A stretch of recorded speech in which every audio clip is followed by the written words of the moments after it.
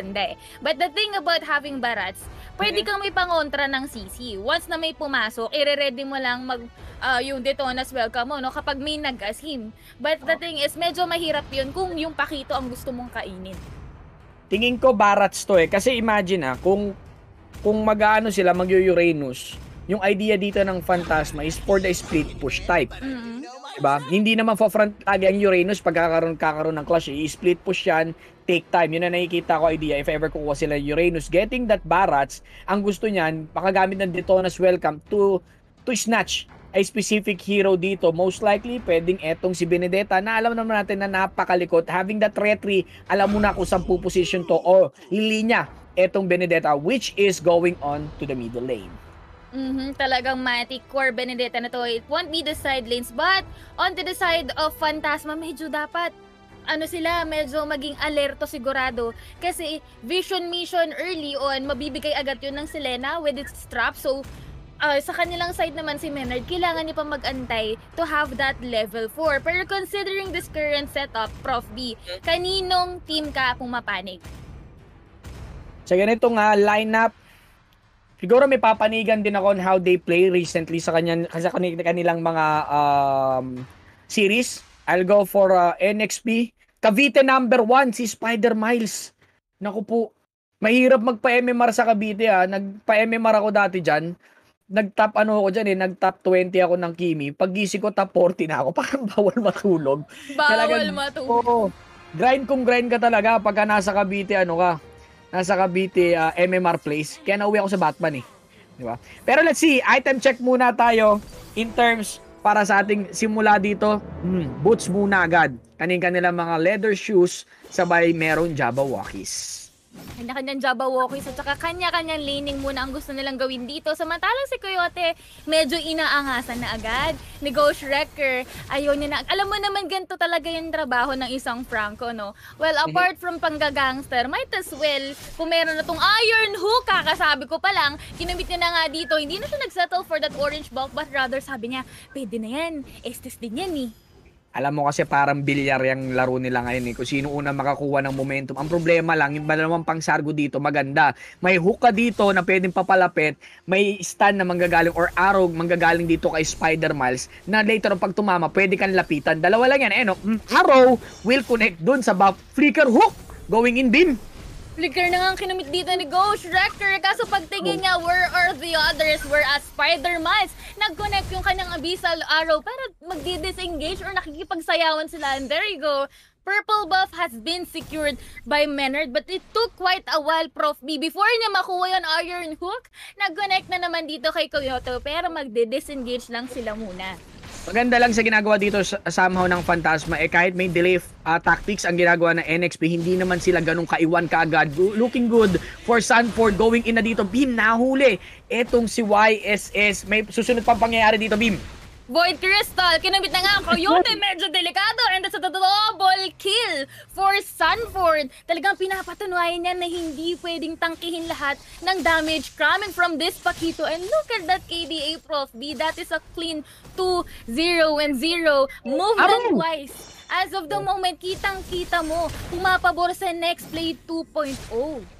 Kung merong 1-2 punch, meron ding 1-2 hook with that arrow na kumukonek. Mamimili ka na lang kung ano yung magiging threat sa'yo. Now, positioning wise for the side of NXP, securing this turtle para napakaganda dito simula nila Mountain Shocker to pop. Tinitingnan nila kung nakaposition. Most likely, there you go. Ryu 1, securing the turtle. Ang naging problema dito sa somehow ng Fantasma, yung rotation ng NXP, hindi sila nagko-commit ng ganong karaming hero. Pero nakaka-pick off sila ng dalawa.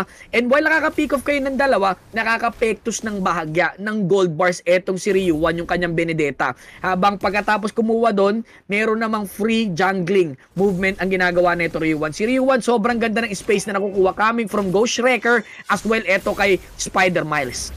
Kumbaga yung tambalan ng dalawan to masyadong mainit sa ulo kasi look at that. If ever magko-connect yung Abyssal Arrow, parang nilatag na lang dito at mag-iron hook. Pero look at that! Kasi andito na nga si Ata with that real world manipulation. And it will be Coyote na nakapatay pa nga dito. Pero from the backlines, here comes Rook with Electro Fan blow. Being committed, Healing Galing is there. Ryu with the one, mapipilitan muna mag-back away. Pero on to the top lane, si Hesa. Nakikipag one-on-one na nga kay Louie, napilitan mag-Shaman Force. At yun na nga, magdi-disengage muna. Prof B, kitang-kita natin, movement-wise, yung nangyayari dito. Fading dito sa NX Play 2.0 and look at that, another kill. That was 3-1 already. Ngayon, paano naman makakapag-replay itong si Menardo? Yung mismong buffs niya natatanggal sa kanya. Tinitingnan ko dito somehow play safe lang talaga. The counter punch coming from the side of Fantasma maganda. Anong counter punch na inaasahan natin? Real world manipulation. Doon kayo sa mundo nyo mang-manipulate. Hindi kayo pwede mag-overextend. Bakit? Meron ditong Franco. They have the arrows or the traps na nanggagaling dito mismo sa isang Selena. So yung Vision Gaming, may CCTV na nakalapag. Papasok ka pa lang, umaabante na sila. And now kailangan nila i-utilize etong Mountain Shocker. Magkaka-counter go, the arrow will connect ba? Hindi. Umano lang, bumengkong ng bahagya. Kumembot ng onte yung arrow. Sabi kasi nila kapag nakaganyang skin daw medyo kumikending-kending. And look at the ultimate bonding experience. Kitang-kita natin dito sa NX Play 2.0. And look at that bloody hot. It did connect onto our Estes. And with that, nag-commit na nga siya ng kanyang ultimate. Menardo, naipit ng apat dito. And will fall down as well as real world manipulation. Kinimit na nga dito ni Atab. Still, ando si Ghost Record. Tinangkilang lahat ng damages. And another turtle will be secured by Next Play 2.0. Tinitingnan ko dito yung battle spell ni Dogs, no, ni Ghost Wrecker. Nakaano siya, pull yourself together. Sabi ko ganun siya katindi, mag-flicker in kasi alam niya yung cooldown sobrang bilis. Tulad ng pagkawala ng buhay ni Coyote, dumaan lang siya ng bagya. The hook is there, that threat, iba ang binibigay talaga nito. Gangster as gangster etong NXP 2.0. Kumbaga talagang kampiyansado. Alam nilang kayang-kaya nila to. And speaking of kayang-kaya, yung dragon natin dito sa may bandang baba, or make that a dinosaur. Kasi si Barney namamasyal-masyal, pero iiwan lang din naman siya ni Sanford. Sabi, wait lang, kailangan ko muna samahan yung mga repa. And look at that, 4-man death ball. Ang ginagawa na nga dito ng NXP 2.0. Ayaw na ayaw nilang, oh no! Dahil si Coyote, tinamaan na naman ng araw dito. And matik, one hit delete ang nangyayari sa natin. Another hook from after nila pumatay, no, the slow, the hook, kumukonek at kumukonek. Dalawang momentum hero ang na-start dito ng Next Play 2.0. Pero ang pinaka-pinopondohan nila etong mid. Look at that, mahuhuli na tinaga and slice and dice etong dinosaur. Talagang nila winakwak pang meriendahan ang ginagawa dito ng NXP against Team Fantasma. Nagbashing-bashing si Ryu with the one doon, na shing-shing-shing, tapos nategi na lang agad doon si Barney. Here comes another hook at the bloody hunt, and there you go, Coyote would fall down for the third time already, and mumuntikan ng maagaw dito yung purple buff ni Menard. Plus, another gangster ang ginagawa ni Ryu with the one dito ay si Eve ang unang tutumbaan, make na the double kill at mag-order of brilliance pa nga dito si Hesa. Dahil doon sa space na nakita nila, nanakawin pa nila yung orange buff. Kanina pa nila pinagkakaitan si Menard, Prof. With this current momentum, look at that! Sabi ko lang, momentum talaga nasa kanila. Nag-flicker na nga sila dito. Coyote, napilitan na rin mag-ulti. At the same time, Purify is still down. And that middle lane turret would fall down as well. Another iron hook did connect. Si Atab mo, napilitan na mag-real world manipulation. Si Hesa naman may sagot sa kanya. And the job is there. Pero kinain si Sanford, tinapon right under the turret. And that will be a 2-man down para sa Next Play 2.0. Prof B, si Menard di pa natin masyado nakikita to go online. Pero look at how Fantasma capitalizing yung mga little bit of errors na meron dito sa Next Play 2.0. Pero ano na ba yung mga items na meron sila? Tinitignan ko dito, Chaos Sword para sa isang YSS, kasing yaman na siya. sa totoo lang ng rotating tank or the mass type tank dito na si Dogs using that Franco 3.9.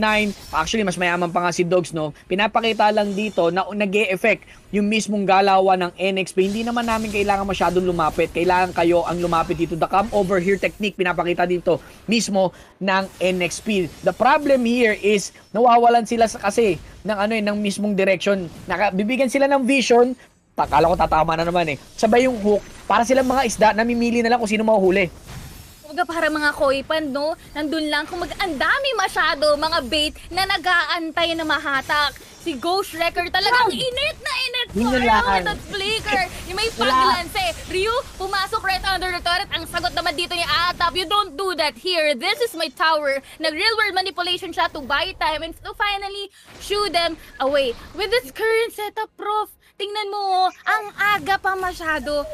8 minutes, pero yung score natin hindi na gumagalaw onto the side of Fantasma. Ano nga ba ang inaantay or if ever, anong oras kaya pwedeng mag-reply si Menardo? Pero hold that thought dahil na-hold up na naman si Coyote dito. May pagkain, kinain dito, makulit ka masyado. There will be no more Franco for 20 seconds. Wala munang threat coming from this Franco. Walang iron hook. Pero paano kaya makakapitalize ng Fantasma yung absence ng pressure na binibigay dito ni Ghost Wrecker? Actually, pwede sila maging medyo magmaasim ang next play kasi lamang na lamang sila. As long as makakuha sila isang pick-off, hindi rin naman ganong kalaking effect nung pagkawala ni Dogs dito. That one kill, somehow hindi mababaliktad. Pero ang nakuha kasi doon, yung one kill na yung kapalit nun, yung Tori na binabasag kanina dun sa bot lane neto ni Sanford. And another thing here is yung pagbasag nun, that's the time na habang dumidepensa ang Fantasma, dun naman ngumangart-ngart ng Lord the rest of the gang ng NXP. Ang ginawa lang dito ni Spider-Miles, miles away lang siya talaga. Ganyan lang siya kalayo, pero ang bibigyan niya, vision, stun, setup. Hindi niya kailangan lumapit. It's all about the Sargo coming from Spider-Miles. Talaga, peng! Sargo na naman, tinamaan na naman dito si Atap at mapipilitan muna siyang mag-chill lang ng a little bit. Samantalang Domain of the Moon Goddess, kinamit na nga dito ni Coyote. Medyo mahirap, delikado dahil si Ghost Wrecker, frontliner. Ito na yung Lord, Prof P. Nagmamarcha na. Medyo net mai dahil mumunti ka na naman tamaan si Menardo. Ito na yung Lord. Even though this is not a jumping Jolog's Lord, still, this could be lethal para sa ating Fantasma. And look at that, that inhibitor turret has been omitted as well. Samantalang si Ryumi ginagawa down bottom. Talagang net mai, tower lock Israel and real world manipulation. Ginamit na nga dito ni Atap, Titi.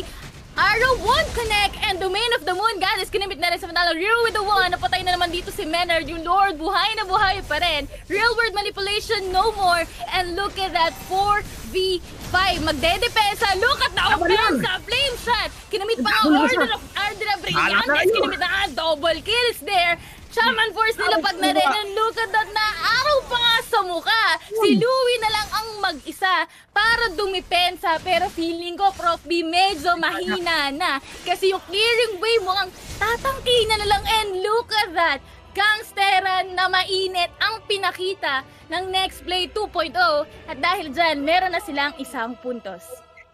Very one-sided. Sobra